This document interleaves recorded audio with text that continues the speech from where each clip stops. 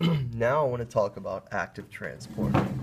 Active transport occurs when the cell needs to move something into or out of the cell, but it needs to move it against its concentration gradient. So in other words, diffusion is not going to help us out here.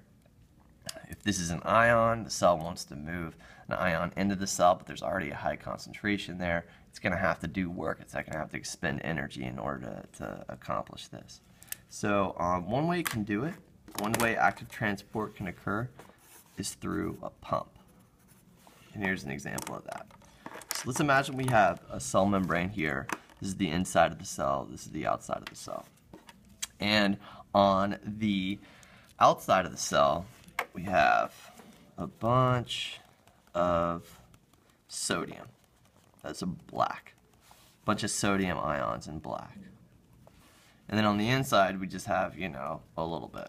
Just a few sodium ions. But on the inside, we have a lot of red dots. Those represent potassium ions.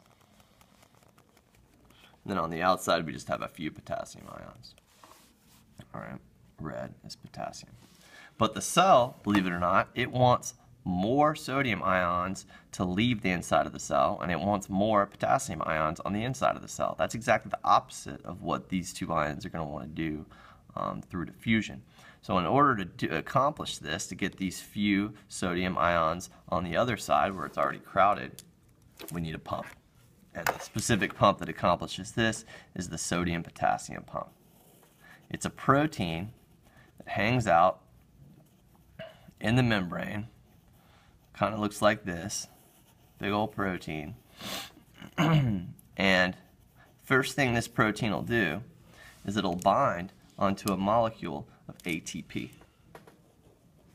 So this guy that's ATP.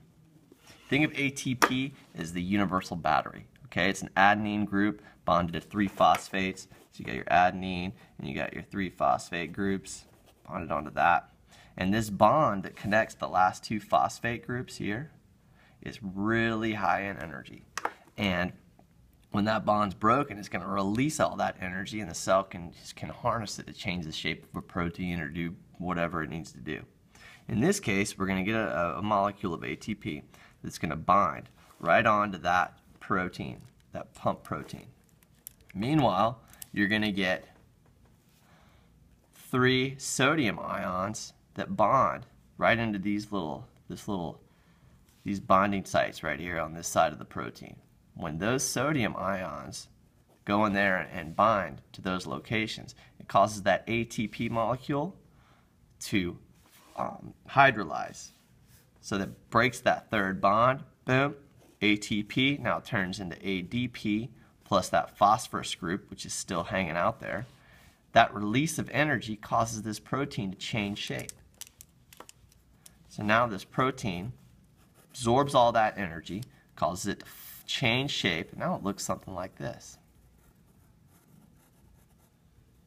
So now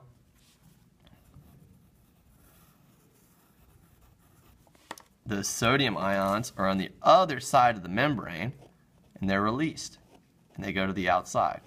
And that's how we were able to kind of accomplish moving the sodium ions from a low concentration to a high concentration.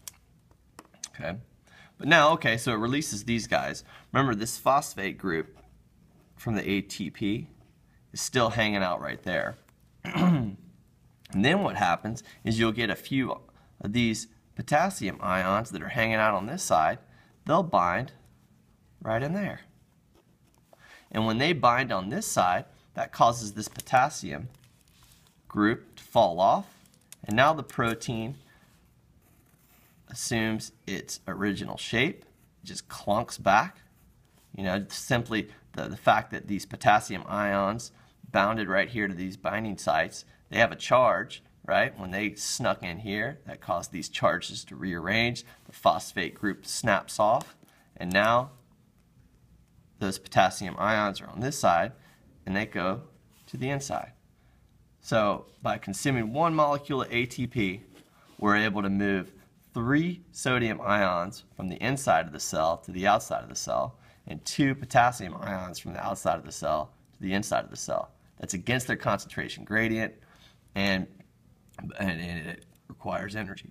Okay, so that's one way that things can move. It's one. Pumps are one example of active transport. A second example is called vesicular transport. Vesicular transport occurs when the cell membrane itself engulfs a particle, bringing it into the inside of the cell, or it releases particles through vesicles. We'll talk about the first example. So this is the first example of this would be exocytosis. Write that better. All right, the first example of this is exocytosis. So here we have the side of a cell. We have the cell membrane, and on the inside we have a sphere. Tiny little sphere. I'm drawing it like a circle, but it's really like a three-dimensional sphere, and it's made out of the same cell membrane that encases the whole cell. Okay. Now, this sphere, it has a name. It's called a vesicle. They're tiny. They're probably like 30 nanometers in diameter, which means you would have to line up 30,000 of them end to end before you got a millimeter. So they're tiny, and they might contain a bunch of little chemicals. They'll probably, a lot of times they'll contain neurotransmitters like serotonin or acetylcholine or something. So they contain these little, chemicals. And what happens is, if the cell wants to release these chemicals into that extracellular space, all it does is it just brings this vesicle in close proximity to the cell membrane. Now remember, this vesicle is made out of the same cell membrane constituents that this guy is. So it's a bunch of phospholipids. And remember, we talked about it in class. These behave just like a film of soap, just like a bubble. If you put two bubbles together, those bubbles are gonna fuse. They're gonna pop together until you get something that looks like this. And I'll kind of draw it down here. Now the bubble kind of looks like that. It just fuses with the side of the cell membrane. It's like two layers of bubbles popping together. And what that does is it releases all of those little particles, those neurotransmitters, into the extracellular space. That's exocytosis. Another example of vesicular transport is when the cell brings things in. We'll draw that down here. So let's say we have the end of a cell, or the side of a cell, and let's say that there's some particle, out here. This could be, let's say this is a lysosome too. This cell right here is a lysosome, which is responsible for kind of cleaning up and digesting foreign things that might be in the extracellular space in the body. And let's say this is some nasty, like particle of debris. Let's say this is part of a splinter or something that got into your finger, and this is a lysosome that wants to take care of that nasty thing that shouldn't be there. Well, what it'll do is this cell membrane will actually reshape and start engulfing that little particle. I'll erase that. So the cell membrane starts taking shape. It keeps kind of moving around. This takes energy. You've got little microtubules on the inside of the cell membrane that are causing this shape change. Okay, so the cell membrane starts to engulf it until finally it completely engulfs it and pinches it. And just like in this situation, when you have two bubbles that come together, those will fuse until you get a cell with a vesicle inside that cell that contains that big nasty particle. Now the lysosome can, inject all these digestive enzymes into that vesicle and destroy that thing and break it down so it's not a problem. That's called phagocytosis.